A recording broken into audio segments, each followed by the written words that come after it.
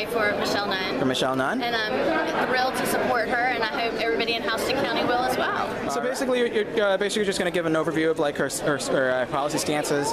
I'm really going to tell you why I think you should vote for her, why I'm voting for her, because I think it's hard to talk about policy when you're not the candidate, when you're a surrogate. I've been a candidate, I've been elected before too, and so it's hard to speak for somebody else in that sense. And so I'm an imperfect substitute, but I hope what I tell people will make them excited to go to an event where Michelle's going to be, and look at the website and do some other things. Go to the Facebook page. Good. Yeah, I've also clicked the like button on that page as well, especially because her name is kind of well known. Pretty known down here in Houston County. That's right.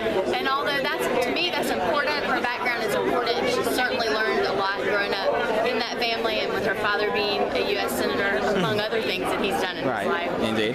That's not the reason I'm supporting her. There are other reasons I'm supporting her. That's important. It certainly shaped her, but it's not the sole thing. But I think in Houston, everybody got to be paying attention because she's a native daughter. But she was actually born in Macon in Bibb County. Really? Yeah. So we can claim her too. Yeah, indeed. Will the audience have a chance to to ask questions? I think that for the statewide, they're not doing questions. They're just going to have everyone speak for a few minutes and share whatever they want to share, either their policy platform or provide support on that sort of thing. Okay, cool. Yeah, because I was going to ask especially about say I work with the Georgia Equality LGBT rights group in Atlanta, or at least I'm good friends with M. Elliott, who's a staff member there, and basically they're trying to get this bill before the state Senate or the General Assembly regarding what is it?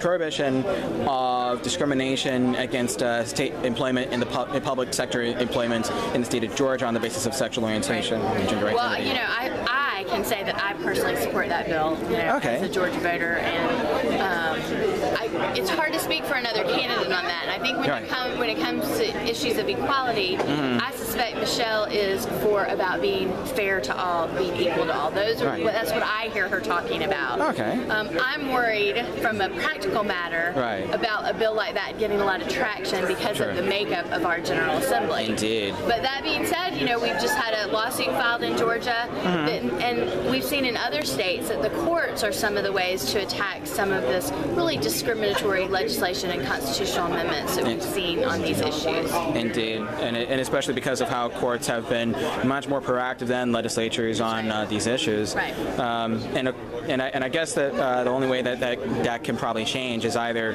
by way of either executive action or by the Democratic Party push. That's right. It's hard to imagine in Georgia, with the makeup of our General Assembly, a repeal of our current constitutional amendment that bans gay marriage. I do think it will get overturned by the courts, however, probably before we have the legislative will to do it here in Georgia. And you know what? That's okay. Because that is an appropriate function of a court to find something to be unconstitutional. And for me, it's very, very simple. It violates the right of equal protection. Indeed. It just does. Exactly. And can I get your name, by the way? Alicia Jones. Alicia Jones. Yes. And you were... I'm with supporter of Liz Johnson for Commissioner of Insurance. Okay, for Commissioner of Insurance. Which I was wondering if the audiences are going to have time for asking questions regarding. Well, I don't know. I think Fanika would be best to tell you that.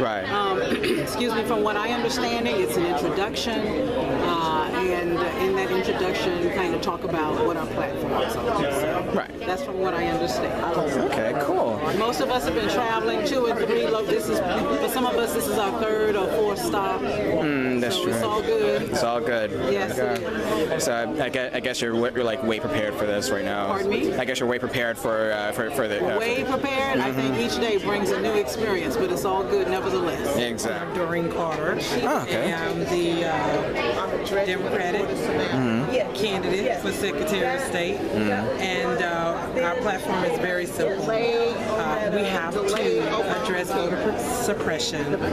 We have to address ensuring that legal citizens in Georgia have access and opportunity to vote. We we should encourage voting. We should be training our kids that you know the importance of their right and how their voice is important. We have to encourage that. And then the other thing we have to address are the technology and the systems, and making sure that we have the right procedures and oversight, so that we won't have some of the issues that we've had this year as related with licensing, professional licensing. We also need to tweak that corporation's website so folks can navigate through it, because we will encourage business. That will encourage jobs.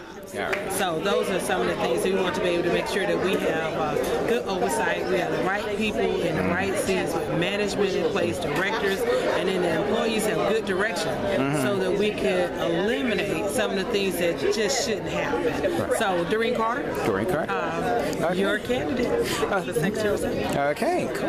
And one thing I was reading about recently was how veterans here, like in most states, the ones who didn't achieve like retirement status because they didn't stay in for that long, in order to prove, if they go to a store or they go to some other function and they have veterans discounts or what have you, and they say, okay, you need to show like proof of your veteran status for however long you served. They have to produce like this paper called the DOD. I forgot the rest of the numbers. DOD 1140 or something. And one thing, and I was reading about how that's an issue because it contains a lot of sensitive data. So what is being done in a number of jurisdictions, including counties in New Jersey, this whole state of Virginia, I think, has introduced this, a veteran's identification card. And what it does, it allows veterans who are not retirees to still have an ID card that's recognized within that jurisdiction only, but still is but is distinct from, say, the VA card. But will still allow them to do a lot of the things that the DOD paper would take longer to do. And so I was wondering, would that also be something that's feasible under under you being Secretary of State?